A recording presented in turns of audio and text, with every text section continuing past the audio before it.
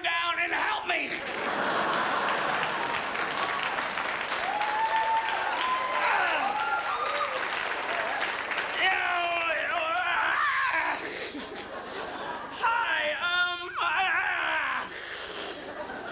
I don't know what to say.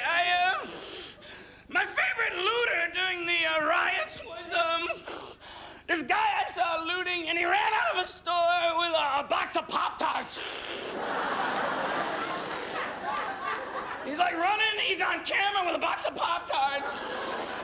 I'm thinking like his dad's at home going, oh boy, I'm mighty proud that you're my son. Honey, come in here, look at Junior, here he is. No, not the guy with the stereo. Here comes Genius. He's got the box of Pop-Tarts. He's like going, you know, I would have had the Fruit Loops if the man wasn't breathing down my neck so hard. I'm sorry, you know, I've been in movies and I've been on television, but you don't know what a thrill it is for me to be on Channel 98.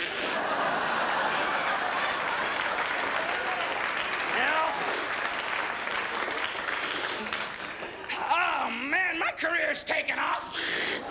I'm not even the host. I'm about 8 months away from doing boat shows with David Hasselhoff. Either this or Helsinki or Thigh Master commercials. If you ever see me at a boat show or at a car show, blow my head off. Kill me. Gay bashing is very popular nowadays.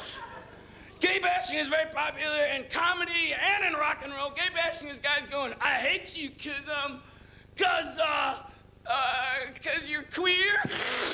I hate you cause you're queer and you're gay and you're a fag and you're queer and you're kind of attractive and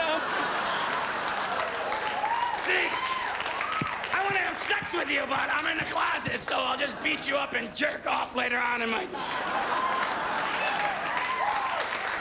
Trans Am. When I see a Trans Am, I don't go, hey, cool car. I go, there's someone really insecure about his penis making a lot of payments.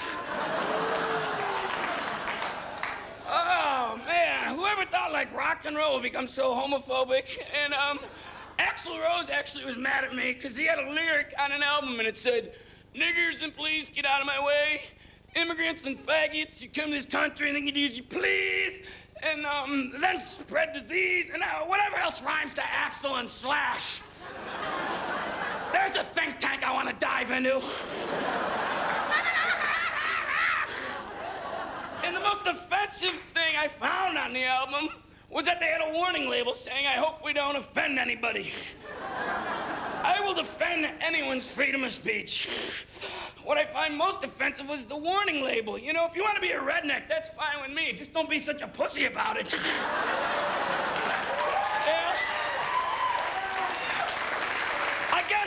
I guess if Mein Kampf had a warning label, Hitler would have been an okay guy on a kooky day. So in Rolling Stone, Axl Rose said, F Bob Goldthwait. He actually said the whole word. He didn't say F. I'm just trying to get this on TV. Axl said F Bob Goldthwait. And, although I do find him quite attractive, seeing that IV drug users are in a high-risk group, I think I'll pass on that particular offer for now.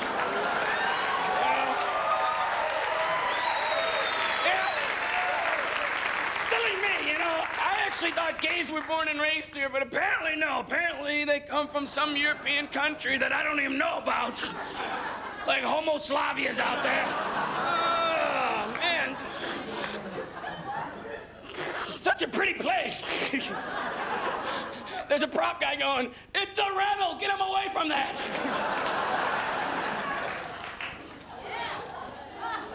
Very sexy. I feel like I'm in, like, Shaft's house. Oh, let's see, what else can I babble about? During the riots, the National Guard came and they didn't go to work.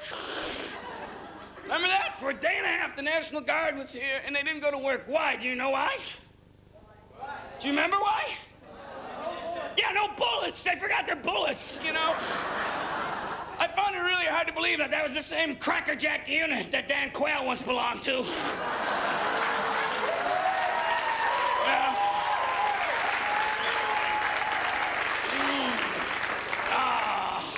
So we got our penis back. We won a war, right? We dropped $1 trillion worth of bombs on a country about the size of Rhode Island, and we won.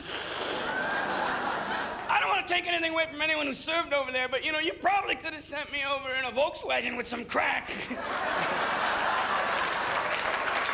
And done about the same amount of damage. We sent weapons, we sold them weapons, and then we went to war with them. I'm glad we didn't have a ground war. Simply for the fact that there would have been our soldiers running around the desert going, "Ugh! Which tank did I just get out of?"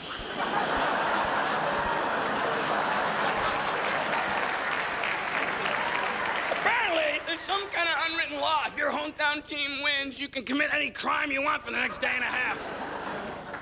I was in San Francisco after the 49ers had won some kind of sporting thing, and I'm tooling around in my Honda Civic. No way, excellent car. That's not a commercial endorsement. But I was driving away in a Honda Civic, and this Neanderthal jumps out from behind a tree with a lit flare, and he throws it, and he hits my car. And I go, "What the hell's your problem?" And he goes, "Niners." Woo!